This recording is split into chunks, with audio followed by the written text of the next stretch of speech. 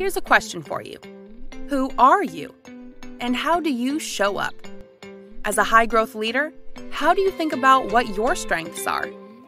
Strengths and talents are different. For example, someone might be talented at organizing a staff meeting. However, strengths aligned to accomplishing the activities that underpin a successful staff meeting can boost who they are and how they show up. So even if they're talented at organizing staff meetings, where they will shine is if they have strengths aligned to that result.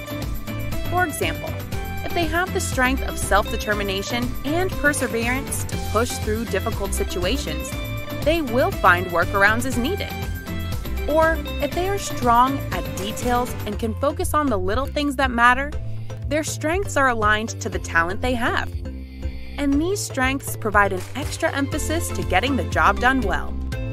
As a high-growth leader, it's essential to have a good sense of your strengths because those strengths will boost you in how you show up as a leader. The other thing about knowing your strengths is that you'll enjoy your role more when you're leaning into your strengths. And leaning into your strengths will help you identify places for you to grow as you move forward. As you become more familiar with your strengths, it's essential to practice them and use them to your advantage. So, practice. Learn more about them and teach them to others. That will help you grow your strengths. And when you start to develop those strengths, you'll begin to excel in your leadership. And you'll also begin to enjoy what you're doing much, much more. And that's why strengths matter.